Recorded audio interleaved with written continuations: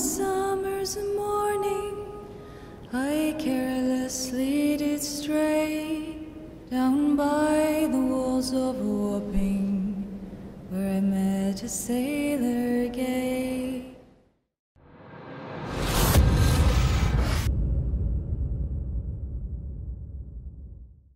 Welcome back to the world of Eternum. Very special thanks going out to Amazon Game Studios today for giving me the opportunity to cover the details of the system early. Really appreciate them giving a simple guy like me the chance. And I also really appreciate you all taking the time to watch these videos. Hopefully you've been enjoying them or learning a thing or two. And so today, we're going to be diving right into the details of the arena system for New World. Now, as some of you may know, we have actually covered a little bit of the arena system before, most notably during the New World Reveals the Arena video. But this time around, we're going to be taking a much deeper look into the system as a whole and the mechanics plus lore of the creature we'll be fighting inside it. With no further delay, let's go ahead and get right into this. So the information starts off by giving us a backstory on the creation of these arenas. It's said to be a construction built by the group called the Ancients, which, just like the name suggests, is the ancient civilization of the island. The true purpose of these arenas have been lost to time, but through unknown magic and rituals, the Ancients were able to bend the laws of Eternum to bind some of the most powerful creatures within them. Like we talked about before, to get into these arenas we'll need to get what's known as an arena key. This item drops from different enemies around the New World, and not only that, but once we get one, it comes with coordinates we will need to go to for teleporting into it. Inside the arena itself, we will come across one of Eternum's most powerful creatures, the Spriggan.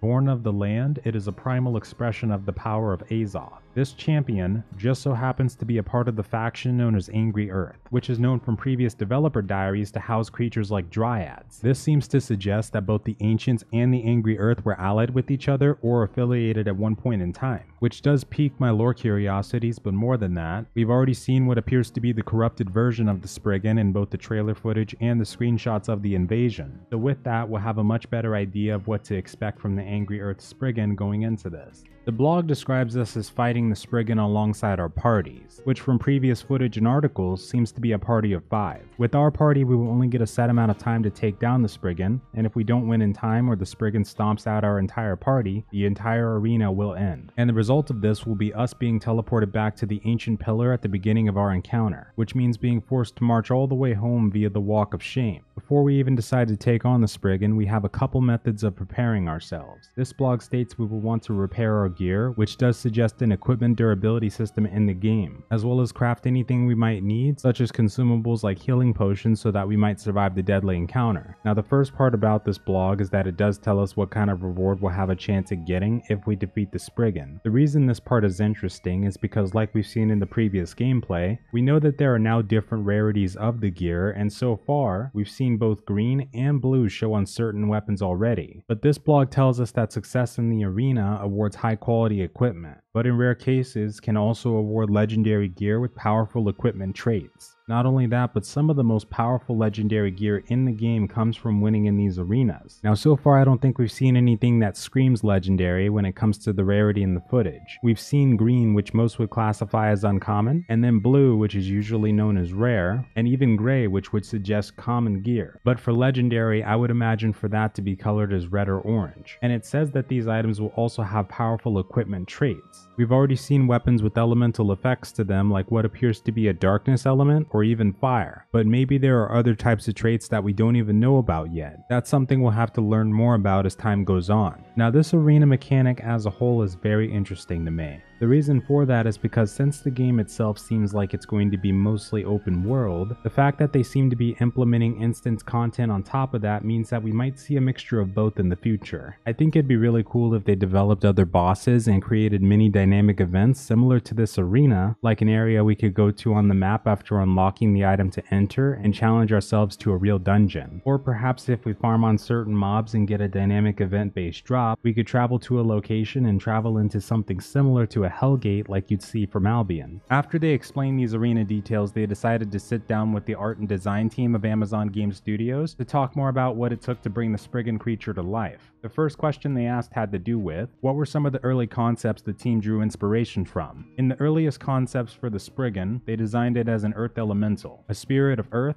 wood, and stone, and proceeded to draw descriptions that show an early folklore from multiple cultures. Initially, they had designed it with the tree stump as its core element, but over time the creature grew more into a boss, which caused it to get a taller and more agile form that relied less on armor and more on brute strength, mobility, combat skill, and its supernatural power. When it comes to the design philosophy when they were creating its combat style, they said that when they created the Spriggan, they wanted to create this powerful being in which the root of its power stems from the earth. Now this power is also corrupted and very angry, so they wanted to make something that was large, frightening, and conveyed an angry power in all their attacks. That actually explains a lot of it though, because even though it was the corrupted version, in the trailer footage I could really feel the raw anger behind those swings that befell the poor explorers. It almost felt like maybe the Spriggan had their baby Groot stolen from them or something to that degree. And I gotta say personally, I can totally empathize with that because let's face it, if you had a baby Groot and someone decided to kidnap it, we would all show those people absolutely no mercy. They designed the Spriggan to have a body of wood, earth, and stone, and that was created by an evil force of corrupted nature. And with that, they also put a lot of thought and effort into how the Spriggan can use its body, such as growing roots and vines for his attacks, along with the large club we've seen it use. And the Spriggan will even have the ability to heal itself,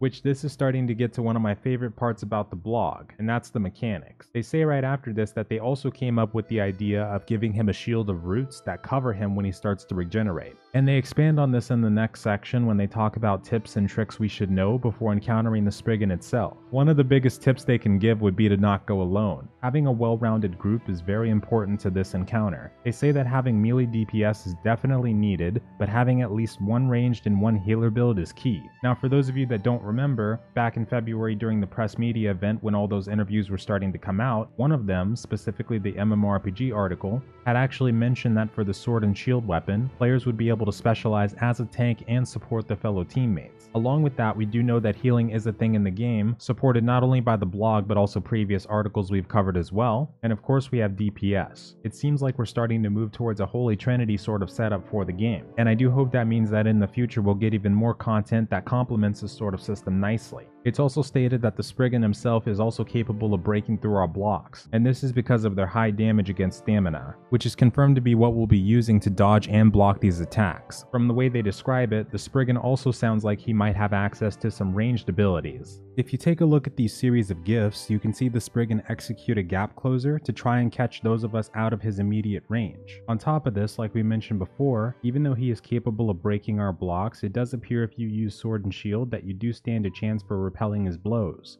We can also see at several points during this that one of the members seems to be spewing out a lot of nature-based or life-based magic. I think we've got a big idea on what that one is, but we'll touch more on that once we have an official confirmation. And we will be touching on this specific GIF in just a second here, but the Spriggan's range capabilities, it looks like it's also able to execute what's known as a vine arm attack. I think this mechanic alone could be what sets this creature apart from just being a regular mini-boss. I could only imagine that the damage on this move would end up being quite high, but at the very least it does seem dodgeable. The only thing is though that he swings his arm in an arc motion which ended up hitting even the guy in the very back over there. So even if we're far away, we'll still have to be careful of this boss. Also, like we mentioned earlier, the boss can completely stop what it's doing and begin to regenerate itself. When this happens, the boss is going to throw up what's known as a healing shield. While this shield is active, they will also be at their most vulnerable. This is the point where all players in the party will need to focus DPS to stop the boss's regeneration and break him out of the shield early. This, along with the next part, has me really excited to not only fight the Spriggan, but more bosses in the future of the game. I've always felt that it's super important to have in-game content that is made more challenging based off the mechanics and AI themselves, as opposed to inflating the mob or boss health but leaving it in its default state. So far from what we've seen, the mobs themselves seem to react to us in battle the same way we will for them. And knowing now that the first boss we'll be coming across in an instance like this will also have multiple mechanics is a good sign, and I really do hope it continues.